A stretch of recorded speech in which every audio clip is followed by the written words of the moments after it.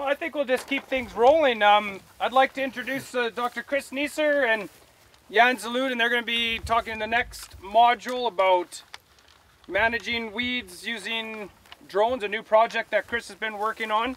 So I know there's a lot of people that are really a lot of interest and talk about the use of drone technology in agriculture. So take advantage and ask as many questions as you can. And later on, I think we might even have a bit of a simulation. Is that possible? Or? I guess, yeah, we could. Yeah? Yeah. Could drop water balloons on you guys a little later. Okay. So thanks for coming, guys. Good morning, everyone. As was introduced, I'm Chris Neeser. I work for Alberta Agriculture out of Brooks with the pest surveillance branch. And about a year and a half ago, Jan came to my office and he introduced himself and showed what he's had and what he was planning to do. And I hadn't really heard much about these UAVs, unmanned aerial vehicles, or also called commonly drones, until up to that point. But it really piqued my interest, and I thought, yeah, that may have applications for what I'm doing. And I'm dealing with weeds, and perhaps other things such as diseases. And so I talked to a colleague of mine who's a pathologist, Mike Harding. You might have heard about him, and asked him what he thinks of it. And he thought, well, maybe for some disease it might be useful. So we put together a project, and we gave it that title that you have in your handout there. It says, we look at the performance and cost of field scouting for weeds and diseases using imagery obtained with an unmanned aerial vehicle. Right? Unmanned, right? And woman too. No one in there. All right, and so so we started out, and the objective we had with this project was, it's stated there in 2 bullets. One, to develop a protocol on how to acquire and process this kind of imagery. And secondly, to determine how accurate or useful this is, as well as how much it would cost to do it. Right? So, because these are, of course, questions, everyone is excited about this new technology, looking at these kinds of little airplanes. Who wouldn't like to play with that, right? And I know lots of farmers would were thinking about buying one, or they already have one. Mount a 22 on one. There you go. So, all sorts of applications, right? Now, but is this just a toy, or is it actually something that will help you make money? So the approach I'm taking to this with this project is to basically look at it from a remote sensing point of view. And if any of you have dealt with the remote sensing, you know that when it comes to vegetation and crops, you're dealing with, or you're using what's called NDVI maps, basically, or NDVI images. Now, what NDVI stands for in this context is the Normalized Difference Vegetation Index.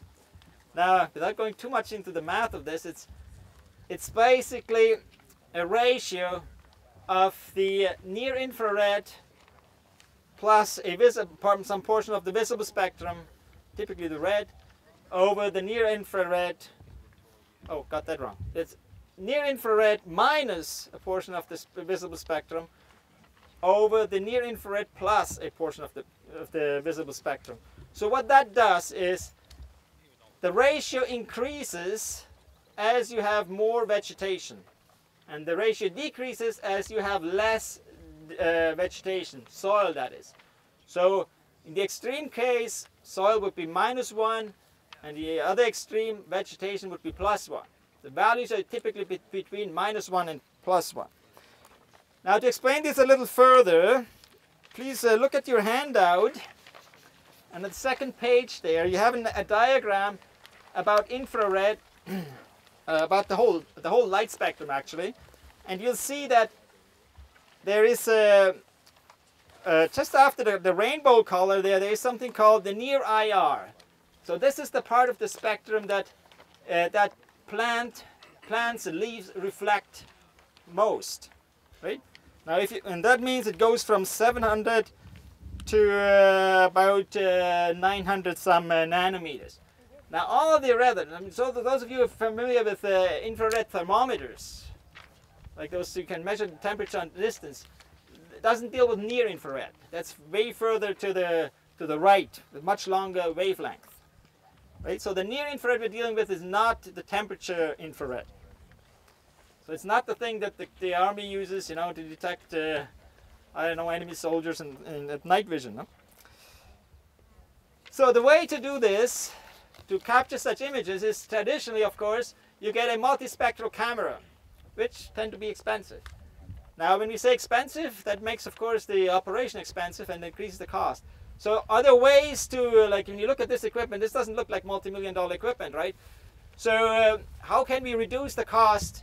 And we do this by using commercial cameras, as you can see there, just ordinary, the top of ordinary cameras that you might buy at Walmart, wherever, and they're modified because these sensors, the sensors they have, they're called the common sensors, they naturally do capture the near infrared spectrum, except that the cameras are equipped with a filter to filter that out.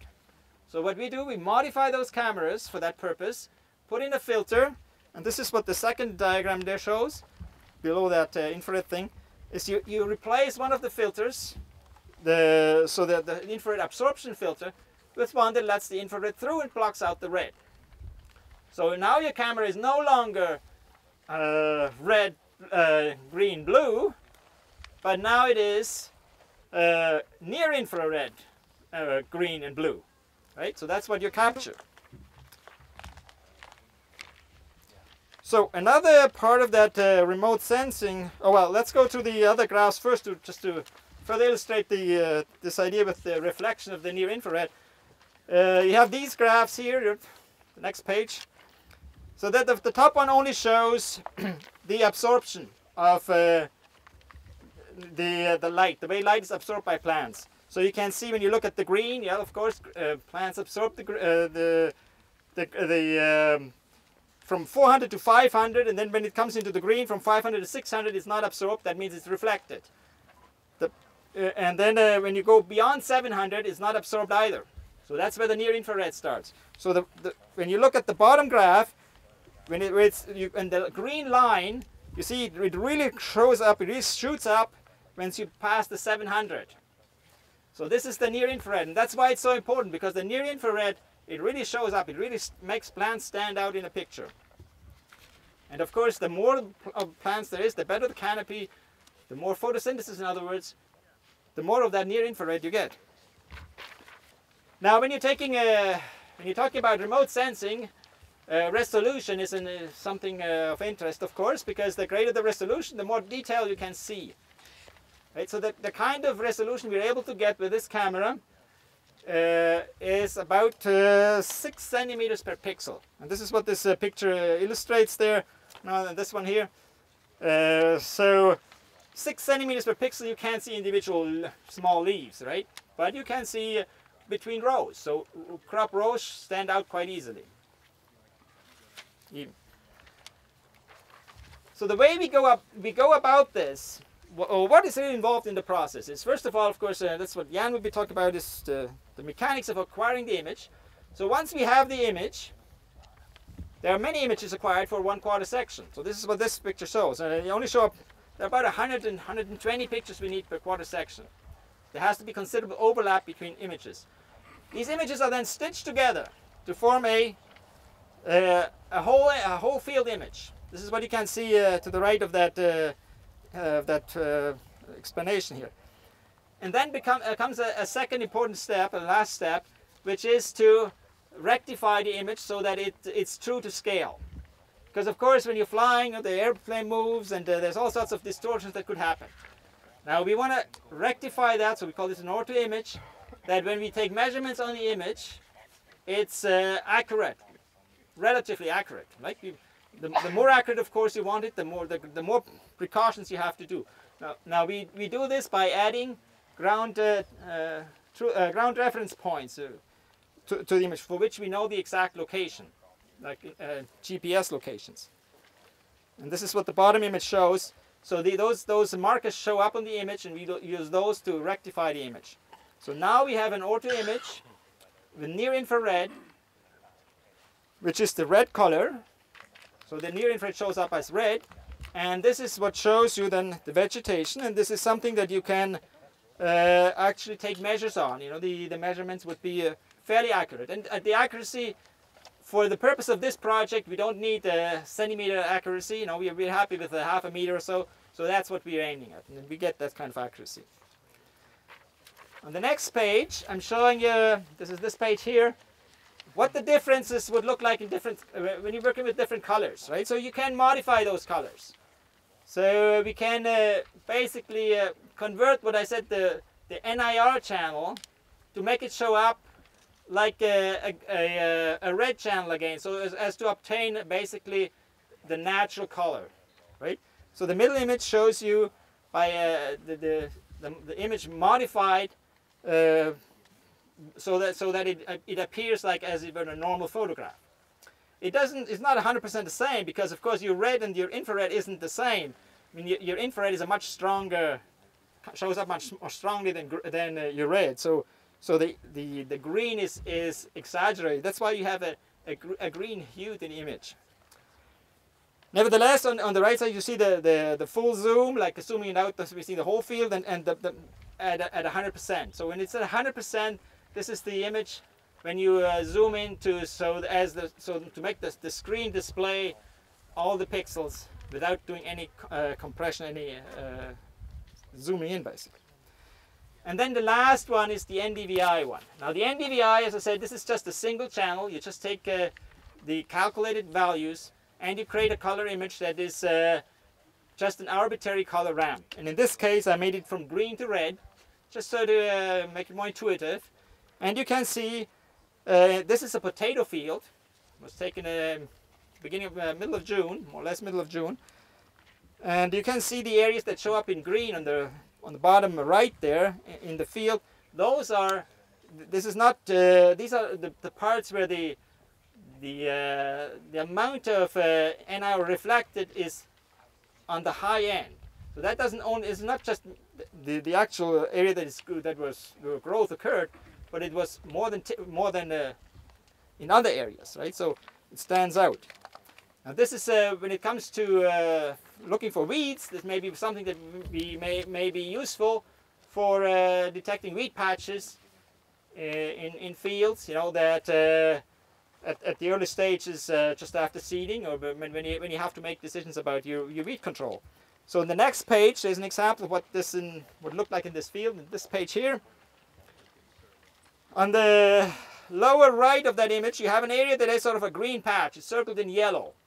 Right? So I zoomed into this area, and you can see what it looks like. Now in the field, we did a ground check of this area. See what happened, what's actually going on in this area. And you see the actual photograph there of what's happening. It's full of wild buckwheat. Right? So there was wild buckwheat growing between the rows, and this shows up as this green patch on the aerial image. So we can clearly find patches of weeds in fields early in the season. However, when you're walking in the field and making weed management decisions, often you have just a little seedling coming out here, another one there, you know, and you walk a little more, another one. So they're not patches.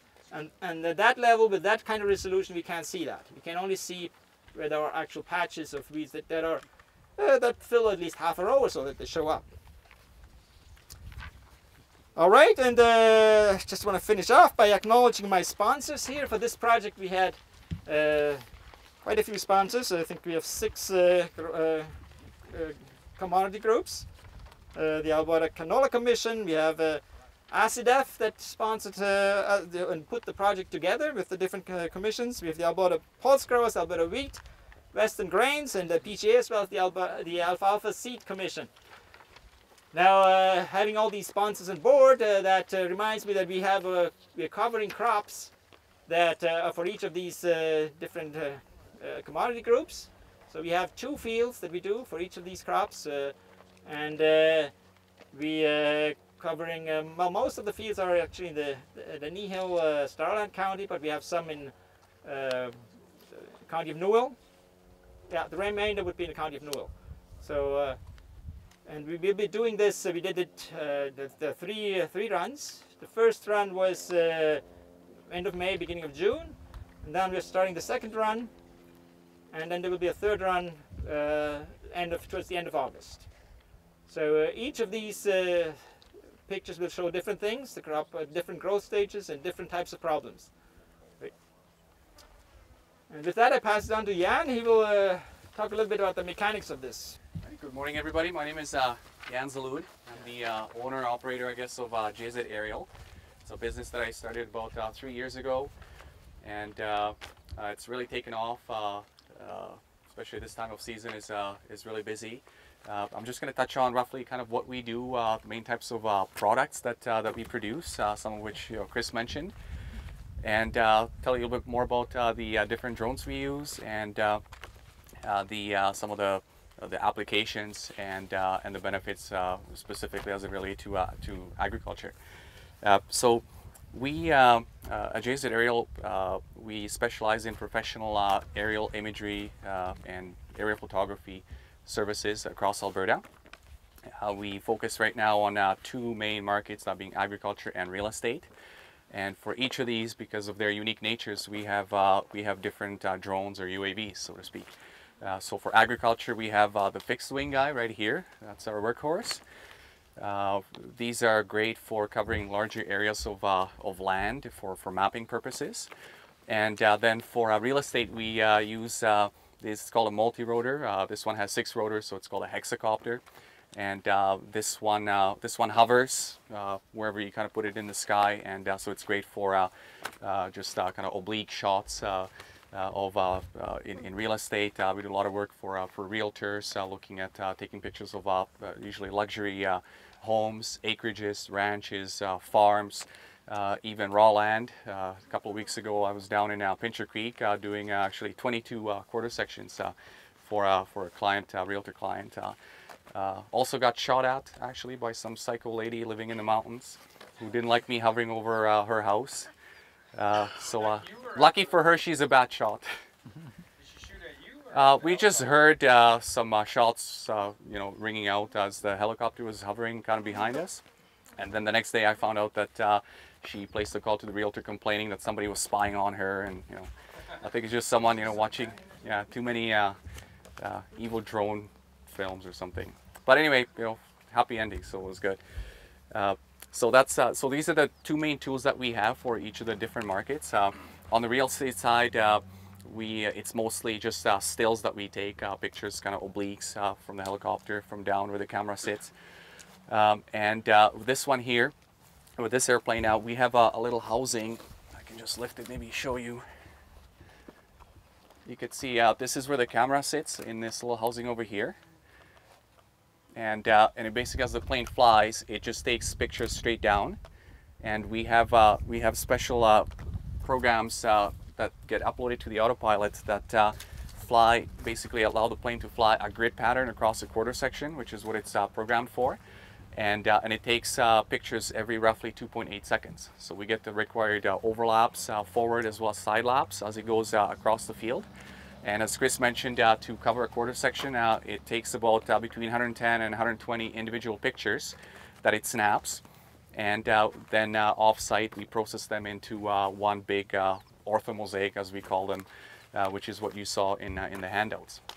Does it only make one pass on a quarter section? No, it's 11 passes, and I'm told that we might actually do a demo later, maybe after lunch or whenever. So, so you'll be able to see. Let me go get my gun. Yeah, maybe hold off to the gun. Yeah. Is it remotely flown? Well, it's both actually.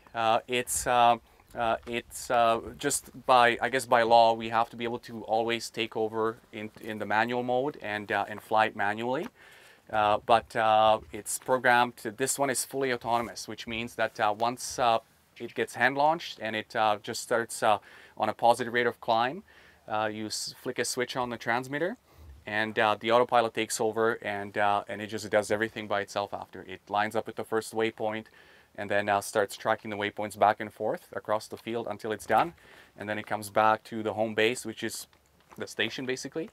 And the way that we have it programmed is it descends from the 600 feet at which it maps, 600 feet, descends to about 300, and then it would just circle indefinitely over our location once it comes back. It's set up like that for safety, because sometimes things are occurring, there could be turbulence or something. So I might need another extra minute or so before landing. So it just basically would circle, and it's a little bit less of a workload to figure out where I'm going to land, what the best approach is, and so forth. So that's how this one works. And it's all battery operated. It's not gas powered or anything like that.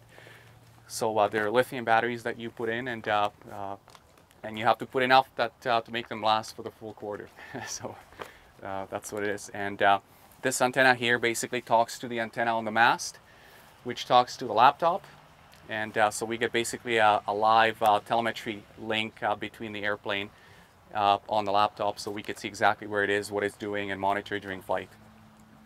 So that's the technology.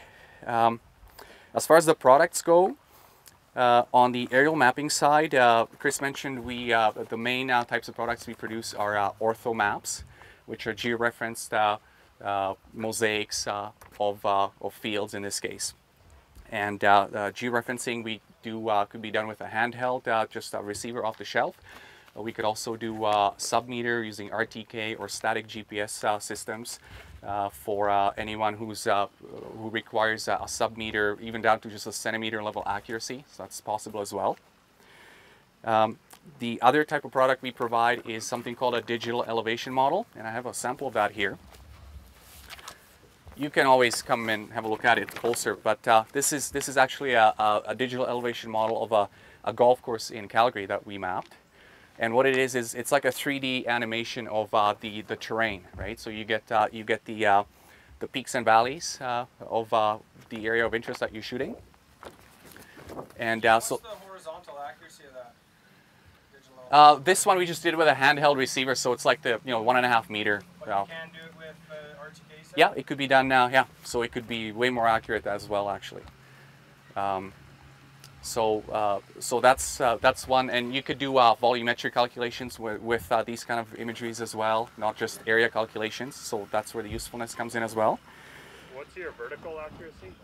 Vertical again depends on what receiver you're using. So these off-the-shelf ones, it's usually 3 times worse than what the horizontal is. So it's gonna be like 4.5, 5 meters, right, basically. But if you use the RTK GPS or the static GPS stations, you could be looking at horizontal maybe 2 centimeters and 5, 6 centimeters vertically. And the accuracy actually of using the UAVs, it also is greater than maybe other systems because of those overlaps that we're using. Because it's roughly a 50% overlap going forward with the imagery and about 30% side. So for each point on the surface, for example, the tarps we use as ground control points, we usually have 4 to 5 individual images that capture that point. So the more images you have capturing each individual point, the greater the accuracy, because you get that triangulation going, right? You get to look at the same spot from different angles, basically, as the plane is passing over. Okay. We also do contour map overlays. So it's basically, if you know what a topo map is, right? You get those little ovally little lines for elevations. So we could do that as well for people. We did that for a client for their acreage. They're going to be doing some renovation, and so that's just kind of an add-on that we also do. And I mentioned the survey grade georeferencing as well, and of course the volumetric calculations can be done now as well, and area calculations. So if you have a area of concern in the field that you'll see from the imagery, you can figure out exactly where it is located in the field and how many acres are affected. So it becomes very valuable that way. So in terms of some of the applications that some were mentioned already, the UAV technologies can help you identify things like insufficient moisture levels in the field or excessive moisture levels, weed growth, insect or pest infestations, or other damage, hail damage obviously, treatment, responses to different treatments, when you're comparing different brands of treatment, for example, or different rates, it comes through as well. We're doing some of that actually with Farming Smarter last year. Remember that? Field traffic patterns is another possible application. I could see soil compaction quite clearly. Water runoff and irrigation problem areas. If you have a nozzle out on the irrigation pivot, eventually that will come through as well in the imagery. as well as delineations of uniform zones across the field, which could be useful for prescription maps, for example. So in terms of the overall benefits of these technologies, they offer a very cost-effective, time-saving way of acquiring timely and in-field, in-season aerial imagery of the crops and crop performance. And so it helps you, the grower, again, identify the exact location of areas of concern or problem areas, and to help you determine exactly how many acres are affected. So that's about what I had to say. If there are any questions, I'm sure we could. If we have time, we could take questions, or you can come and have a look at this more closely. Any questions?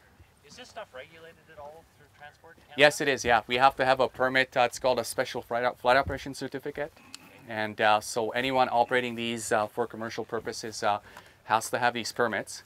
And it used to be actually quite a challenge to do any kind of business around these, because they take, right now they're like 4 or 5 months out basically. If you apply, that's how long you have to wait to get one. But what we succeeded in doing is getting basically a season-wide coverage and permit, which is really the only way you can do this kind of operation. So I have an annual kind of a 12-month permit, and I have it for most of Alberta, so I can pretty much go wherever I need to. All I need to do is just notify Transport Canada where I'm going to be, when, give them kind of the details. So I do that. If you fly here, then is Medicine Hat Flight Service notified? Well, this one would kind of have to be, just a quick little thing. No one knows, because I wasn't planning on doing any demo. But if we just do it for, a couple of minutes, I wouldn't do a whole quarter. We could do a few passes just so you guys can see. I think they'll forgive me. We won't tell anyone. There you go. Turn off the camera. Well, how long would it take to do a quarter? How long to do a quarter? It takes 20 minutes from the time you take off, actually, to do a quarter. So the setup is about 15 minutes, another maybe 15 to lay out the tarps for ground control points if we're georeferencing the field, and then 20 minutes to fly, and then another 15 to kind of pack things up and go. So the actual flight time is about 20 minutes is what it takes to do the 11 passes, and they're spaced out. Forget what it is. I think 60 feet apart, roughly, something like that. So. What's the cost per acre? I have it based on like a per quarter cost, because basically that's what we fly.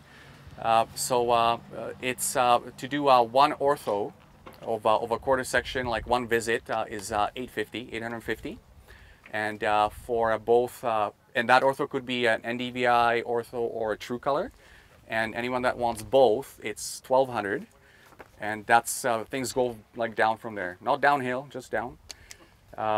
It's the more we do per day, right? Then we develop a discount for you for that. If we have a project where we do a lot of fields per project, then again that impacts the price. So that's the starting point. Then we go down from there, just because to go somewhere 400 kilometers for a quarter section, is not very cost effective, right? So. Should fly there, yeah, that's right. Yeah, it's the other thing is with those regulations is you always have to maintain a line of sight of these UAVs. So really that quarter section, it's kind of the limit. You can see this. It's a tiny dot, but you can still see it diagonally across the field. When it's like 4,000 feet out. But any further than that, then it just be beyond line of sight, which is just not permitted. So. And the other thing is most of those permits, they give you flying at 400 feet. That's where you get capped usually as a UAV operator. I have to apply basically for a special permission to do the 600. We used to do, last year we're doing 900 actually, and I've been trying to bring it down, but you don't want to go too far down, because then it's less safe for the plane too. If something happens, you have that much less time to try to deal with the situation, right? 600, that seems to be a nice height right now when we're getting great imagery. The resolution is going to be higher obviously too, because you're lower, right? So that seems to work. So that's what we do. But Is that your own home built? Did you this one is a home built, yeah. That's trying to keep the cost down. So no landing gear? no landing gear. No, It's it's a belly lander. It's a carbon fiber fuselage, and so it's pretty robust. It can land on anything. Flaps on landing? Yeah, flaps on, because it's pretty heavy with extra batteries. Yeah. So we have a couple of fields actually that might be flying later. So I did have to notify TC about that. It's there by Brooks. So that's it. So how many planes have you lost? Well, funny you mention that. Last year I lost 2. They were fine all season, and on the last job was the same site. I lost both. So one I suspect it was a stripped servo. So when that happens on the aileron, for example, it's doomed, right? You can't do anything. And the other one, it may have been actually just radio interference. There was a huge tower near where we were flying, and sometimes they operate at the same or very similar frequency to what we have. And so that's a suspicion. We never confirmed it. There's really no way, but yeah, there's that chance. So just like any plane, you kind of have to you look it over at the end of every flight, make sure everything is still tight or loose or whatever it needs to be, and don't take any chances. Yeah. My question for Chris, I know you're very new on the project, and I do understand that there's a lot of interest and a lot of buzz, but what are some of the real barriers to, say, practical adoption of this type of technology?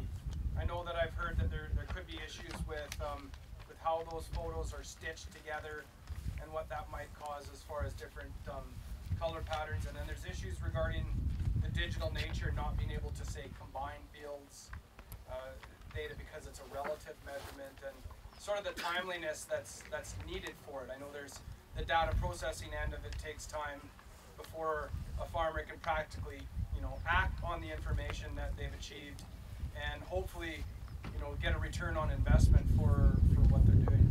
Well, these are good points, Ken, and we looked at those things, and this is more of what basically brought us to this project, to sort of figure out what those limitations are and sort of get a better handle on the real potential. And I think what I can tell so far, the most important limitation is that you have to get this information very rapidly out, right? So this year was a late year. People had to spray. There wasn't much time between making a decision on what needs to be sprayed and then going out there, right? So that needs to happen on a very quick turnaround. And then in this case, the actual information you get with this particular approach we're doing as far as weed management is concerned is limited. It's not at this stage. We can't really use it that much for weed management purposes. Now there may be other things where it may be more useful, and I think more like in this time of the year, where you have a little more time, and the types of things the type of information you get is maybe you don't need to act on right away. Maybe it's more things like that help you make future decisions that may have to do with varieties, that may have to do with, say you have lodging issues in your crop, maybe you have things like insect problems, like we found out that cutworms are actually quite easily spotted with that. There may be an application of this sort, but right now the limitation is, we have the technologies there to generate those images. That can be done, and we could do it, like as we set up right now. Jan can do it basically, if you push things on a 24-hour turnaround, right? Can be done. But it's how you're going to interpret this. And this is not something that, you need to, the value of these maps is only once you can put them together over several years. You set up, you have the equipment to, the computer equipment, the software to deal with maps. That is still something that needs to be developed, right? And I think this is where the real value comes into play. And this is, so taking the imagery is just it's just a raw product. The value in itself, that it has to be derived from the interpretation of those images, and this is where the real development needs to happen, and this is where the real value is as well, right? So you can come and maybe you're a consultant and you have these images and this information at your fingertips. preferably multi-year, you know, and then you can present this to your client and say, well, you know what, based on what I know, you should be doing this or that. And you don't overwhelm the farmer with showing them maps and maps. You know, there's nothing they can do with that. They need to be able to take this and then make either spray decisions or fertilizer decision or what have you, right? And this is what I think is a job of a crop consultant to develop this type of application, and this is where a lot of development still needs to happen.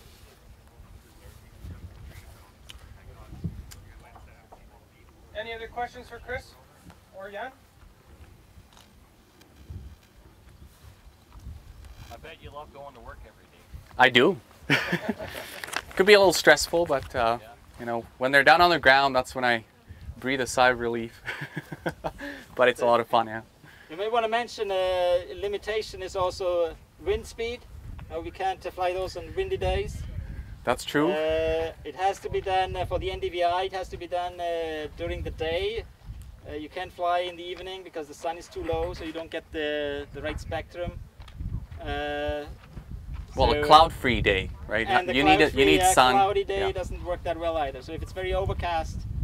Yeah. The So NDVI typically with the fixed wing, if the wind is over 20, it's more challenging to fly it, because it has to fight into the wind that much more. So it takes up more battery power, right? Then you start running really low at the far end of the field sometimes. Actually the multi-rotors are much more forgiving when it comes to wind. Last week I was doing a farm shoot east of Fort Saskatchewan, Alberta, and happened to pick a day when it was just gale force winds. If you remember last week, like was it Thursday or Friday, 40-50 km/h winds. So I actually flew that in 40 km/h winds, sustained and gusting to over 50, and I couldn't believe it how stable that actually was. I mean, it was still it was at a 45-degree angle trying to counter the wind, but it held position, and the pictures turned out great. So that you can fly in wind, that not so much. So who's the leaders in technology in that then? On the autopilot maybe side, or so I run on micropilot autopilots with the fixed wings. So they're based out of Stony Mountain, Manitoba. Okay. And I've been very happy with their systems. They're just it's a very steep learning curve when you first get it to try to tune all the gains. They're 50-60 gains that you have to play with to tweak them to get it to fly like it's doing right now. So it's very time consuming, but once you get it going, once you have everything set properly, it's very pleasurable to fly. And the multi-rotor does not have a fully autonomous autopilot system in it, even though that's what they call it. It's a DJI product. It's from Asia, right?